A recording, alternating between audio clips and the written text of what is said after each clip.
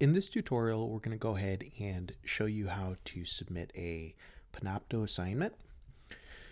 In your course, you'll go into your weekly module and you will select the assignment that says Panopto. In Panopto, this is a two-step process. So you'll notice that in step one, you have a hyperlink. You'll need to select the hyperlink first. This is going to go ahead and open your personal submission folder. And this is where you're actually going to create your Panopto video. And then when you're done with that, you'll complete steps 2 through 6. You'll notice that I've selected my Panopto folder and Panopto itself opens up. Then you'll select Create, and in most cases, you'll choose Panopto Capture.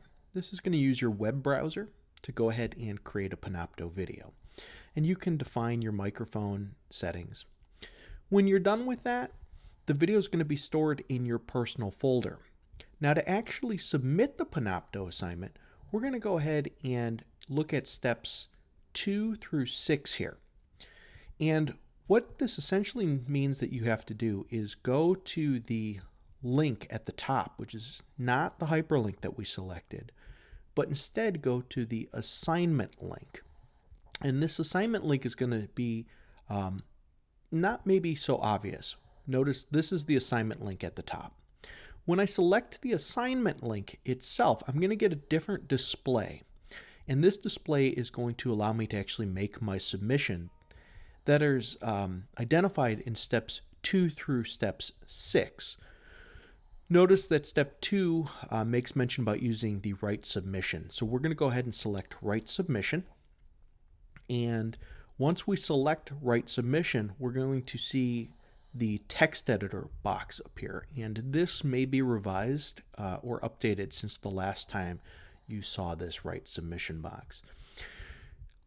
Now that the text submission box is here, normally you will leave a note for your instructor about what the video actually is that you're going to be uploading and delivering. Once you've completed the explanation for the assignment here, you'll navigate in your toolbar all the way to the right hand side where you see these 3 dots for more.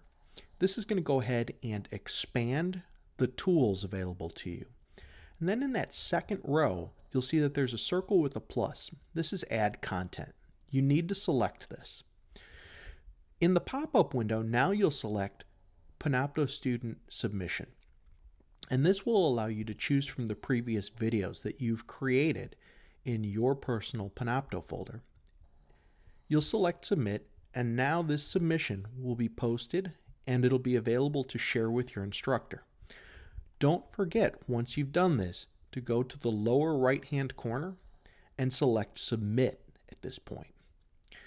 You should receive some type of an assignment, instruction, or review here that just kind of looks like what you posted here. And this is giving you the view that you would see upon completion. If you have additional questions on how to get started with Panopto for a video submission assignment, definitely reach out to your instructor. It does take a little bit of practice, but I encourage you to think of this as a 2-step process. Remember, the first step is going to be to actually create the video inside of Panopto. The second part of the process is going to be to use the text box that's associated with the assignment. Inside that text box is where you're going to find the tool to actually link your Panopto video into your assignment for submission.